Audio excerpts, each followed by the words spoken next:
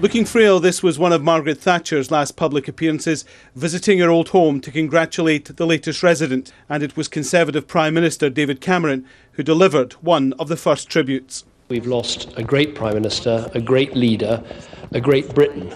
As our first woman Prime Minister, Margaret Thatcher succeeded against all the odds. And the real thing about Margaret Thatcher is that she didn't just lead our country, she saved our country. In recent years, she was rarely seen in public. Health problems dictated she take a much lower profile.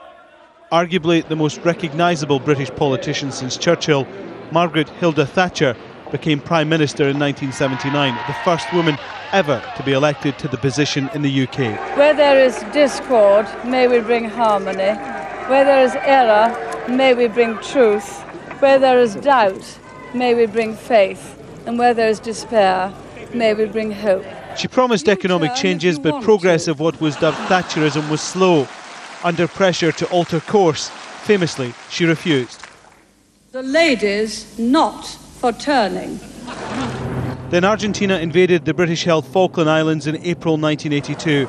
After a short, bloody war, the islands were recaptured. The white flag is flying over Stanley.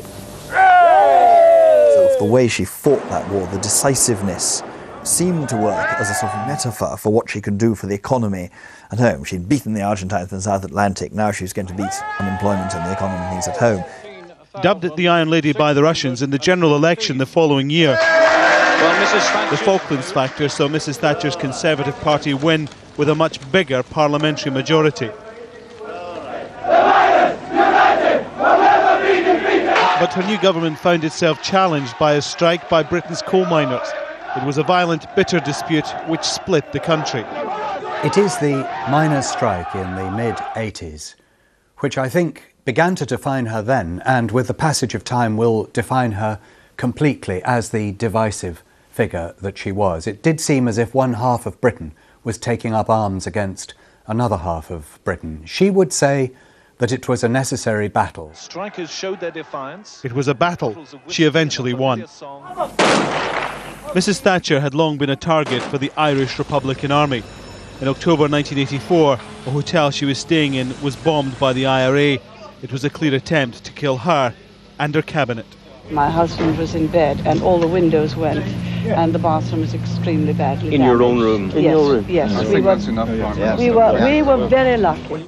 On the international stage, she wooed and bullied in equal measure. She described Mikhail Gorbachev, the then Soviet leader, as a man she could do business with. But it was with Ronald Reagan, her political soulmate, that she developed a special bond. I remember way back when you and Ronnie first met, and there was an instant rapport. You both shared your convictions and philosophies, and from then on, you were partners, allies, and friends, and Ronnie was your biggest fan.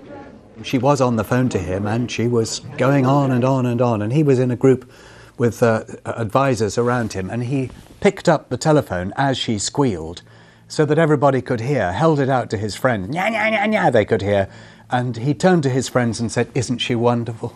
She attracted fury for consistently refusing to impose sanctions on apartheid South Africa. Some think she's been harshly judged.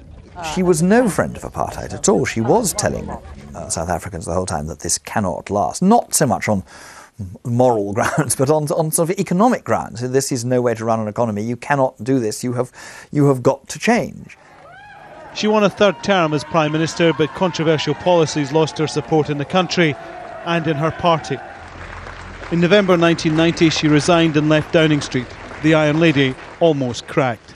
Ladies and gentlemen, we're leaving Downing Street for the last time after 11 and a half wonderful years. Politically, Margaret Thatcher cast a shadow which remained after she left office. Her final years were dogged by ill health. A series of minor strokes meant she rarely spoke in public. But critics and supporters alike would accept that Margaret Thatcher helped create a period of fundamental change, not just in Britain, but across the world.